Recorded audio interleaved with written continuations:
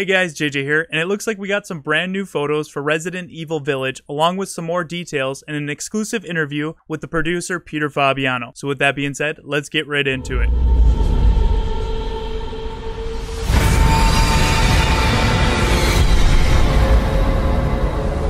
Alright, this news comes from IGN. This was an exclusive interview with Resident Evil Village's producer, Peter Fabiano. Before I get into the details here and read this article, let's jump into the new photos. Alright, here's our first photo of what looks to be the werewolf-like creature we've seen in gameplay. This is an excellent shot of him sort of hunched over. Looks like he just tore something apart. There's blood in the snow. It's very dark. It's very creepy. I really like this photo. Now let's move on over to the next photo. Just another shot of the environment in Village. I think it's going to be fantastic. We have parts of the castle here. We got a bunch of bats off in the distance flying around. There's no doubt in my mind this game is going to look graphically impressive and the atmosphere is going to be gorgeous. And now moving on to the main photo here. Here we got the big hairy guy. Now we did get a glimpse of this in the gameplay trailer. You could see him with his big hammer jumping down, but now we get a much better look at him. And he looks like Sasquatch. So now you can see he's got his big hammer there with blood on it. I'm assuming this is going to be a boss battle. Personally,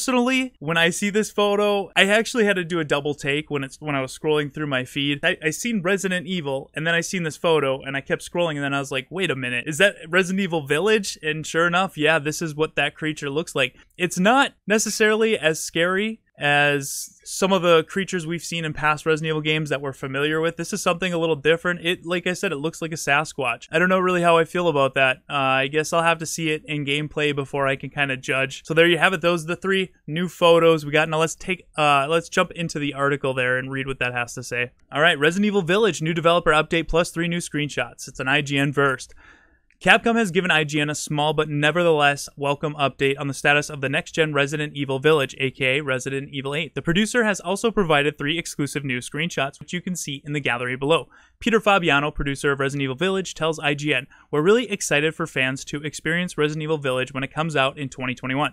We feel it's an accumulation of all the best elements of Resident Evil games from the past 25 years, with everything fans love about action-infused survival horror, plus new surprises. Of course, there are plenty of puzzles to solve and mysteries to unfold."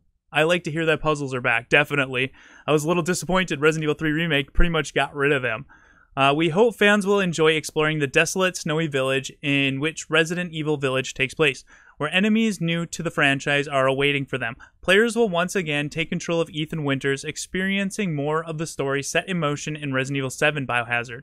New technologies are allowing us to immerse players in the game in ways we couldn't achieve before, and what we hope will be the most pulse-pounding Resident Evil game to date. And then our new screenshot. So there's really not much here. We'll have much more on Resident Evil Village as 2021 rolls on. In the meantime, for now, on the 8th mainline Resident Evil game, don't miss initial announcement from the past summer as well as a reveal trailer.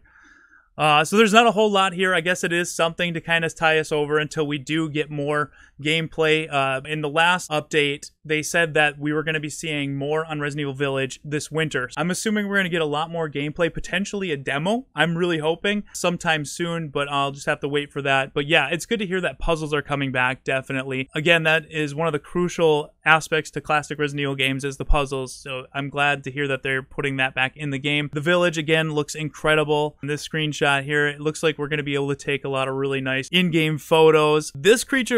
I think this creature looks great. It's very creepy, the way it's snarling at the camera and it just rips something. They look savage, and they remind me a lot of the Ganados in Resident Evil 4, sort of mixed with a little bit more wild of a beast. Again, like werewolf. And then this new enemy here, I just think it looks silly, again, but, you know, we'll see how it plays in the game. Overall, I'm really looking forward to this game, and every time I see something new, I get excited and I want to talk about it. So let me know what you guys think of these photos down below. What did you think of what Peter had to say in this interview? If you guys enjoyed this video, please leave a like and subscribe for all the latest Resident Evil Village news. The Residents of Evil is a Patreon supported channel and also supported by our YouTube members. So if you'd like to become a member and unlock access to custom badges, emojis to use in chat during our live streams, and exclusive streams, click that join button down below. I'd like to give a huge shout out to our sponsor, G Fuel. If you guys purchase any G Fuel products, make sure to use code ROW at checkout for a discount. As always, thank you guys so much for watching, and we hope to see you back at the Residents of Evil.